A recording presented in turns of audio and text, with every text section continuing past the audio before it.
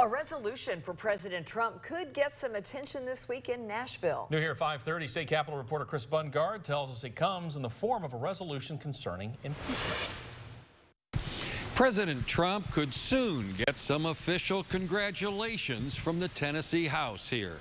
West Tennessee Republican Representative Andy Holt wants to recognize President Trump for being acquitted by the U.S. Senate on the impeachment charges brought by the U.S. House. I think it's a notable historical event in our time that should be recognized, and I think the president should be recognized for having been, again, acquitted. His resolution also honors Tennessee's 2 Republican U.S. senators for voting to acquit the president, Which I think does mirror the the sympathies that Tennesseans have had relative to this particular proceeding. Along with the acquittal congratulations, the House resolution recognizes the president for other things like creating 4 million jobs and record low unemployment.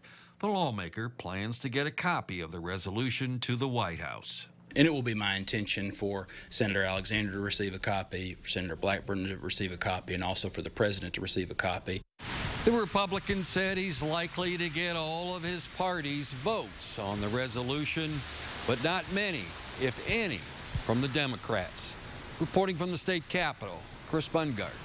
The resolution honoring President Trump is scheduled to be heard on the House floor Thursday.